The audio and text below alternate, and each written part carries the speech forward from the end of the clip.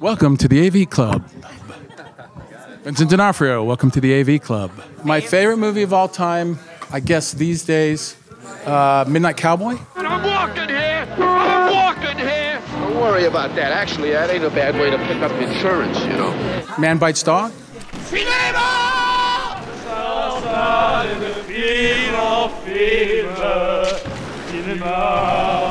I've seen more David Lean movies than any other movie. Lawrence of Arabia and then Ryan's Daughter. Ryan's Daughter is a little dated, and Lawrence of Arabia is a little kind of not so PC anymore.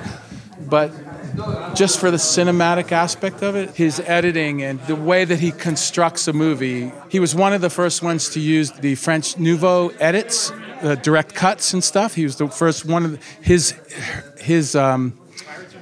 editor, I can't think of her name, but she brought some of these films to him to show him what they're doing with direct cuts in French films.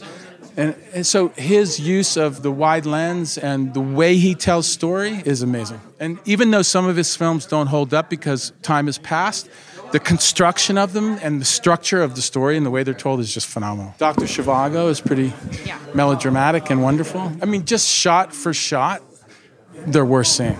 Wouldn't it have been lovely if we'd met before? Before we did. We'd have got married and had a house and children. I think we may go mad if we think about all that.